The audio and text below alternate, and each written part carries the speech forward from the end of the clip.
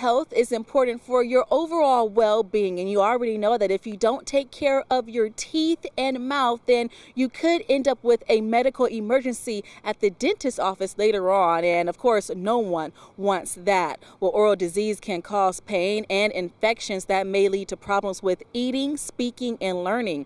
The three oral conditions that most affect overall health and quality of life are cavities, severe gum disease, and severe tooth loss. Now, according to the CDC, 1 in 4 adults aged 20 to 64 has at least one cavity. Statistics also show more than 52% of children between 6 to 8 years old have had a cavity in their primary teeth.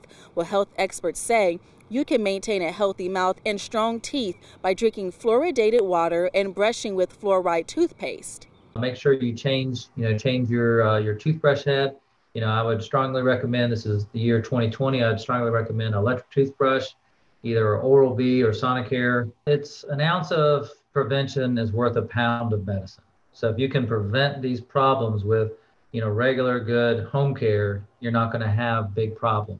You should also brush your teeth twice a day and floss daily to remove dental plaque. By the way, your toothbrush can harvest bacteria. Therefore, you should disinfect your toothbrush often by using hot water and mouthwash. You should also replace your toothbrush every 3 to 4 months. Health experts also suggest avoiding tobacco products and limiting alcoholic beverages to keep your mouth healthy. And don't forget to visit your dentist at least once a year. For more details, visit our website, WFMYnews2.com.